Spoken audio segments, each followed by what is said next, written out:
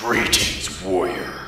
You have been summoned to perform a series of tests to prove your character rig's capabilities and worthiness.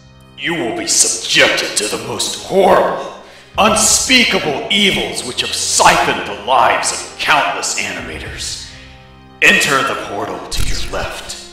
Your destiny awaits. Approach the portal and enter. Step into the portal. Why are you just standing there? Has this ever happened to you?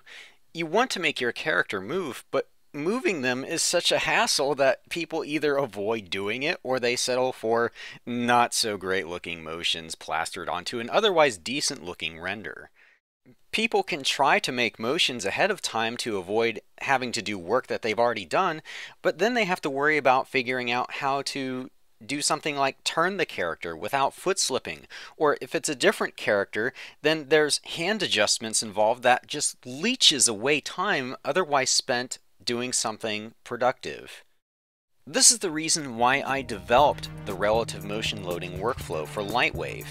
The big idea is to create motions that propel the character in any direction from their current position correctly and accurately, regardless of the character's current orientation, proportions, etc. And this opens the door to a new degree of freedom for all Lightwave animators. In addition, I have also developed a one-click workflow for adapting characters to motion capture, which can be combined with relative motion loading so that it can be easily blended in with other relative motions and hand keying to allow for an extremely rapid and versatile animation workflow. All this and so much more is covered in the now complete comprehensive guide to IKBooster. Visit liberty3d.com and put your animation workflow on turbo today.